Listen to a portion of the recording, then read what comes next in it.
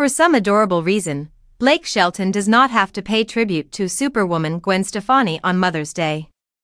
On May 10, Shelton and Stefani went to the 27th annual Power of Love Gala held by Keep Memory Alive in Las Vegas. Although Blake Shelton claims he is not required to honor Gwen Stefani on Mother's Day, there is a very sweet explanation for his remark. When asked how he planned to spoil Stefani, 54, on this special day, Shelton, 47, revealed that her sons, Kingston, 17, Zuma, 15, and Apollo, 10, whom she shares with her ex Gavin Rossdale, have Mother's Day covered. Shelton was in attendance at Keep Memory Alive's 27th annual Power of Love Gala on Friday, May 10, in Las Vegas. "Let me tell you something.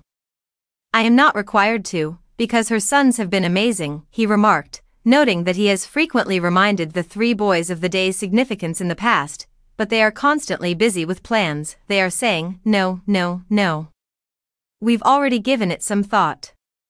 Shelton said, "We're going to prepare her breakfast, can always just sort of watch these boys from the sidelines.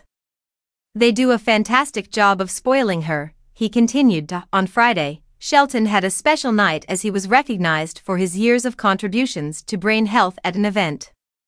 On Sunday, Stefani will be spoiled. Even so, after his performance in the Bahamas the night before, he couldn't help but brag about his wife for being there for him.